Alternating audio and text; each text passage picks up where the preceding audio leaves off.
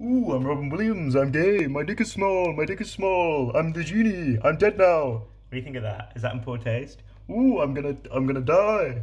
That's Robin Williams. That's not me who's gonna die. But are jokes like that bad, or are they in poor taste?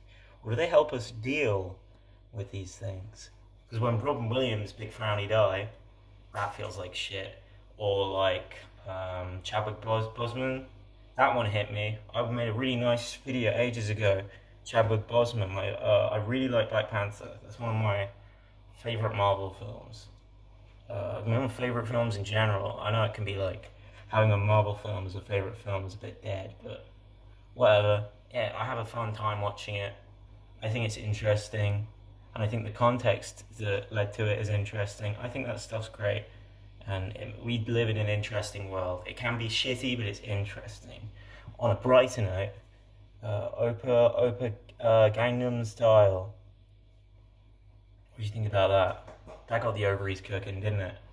Yeah, no, I'm looking at you, sweetheart. All right, well, there's that for today. Have a nice day.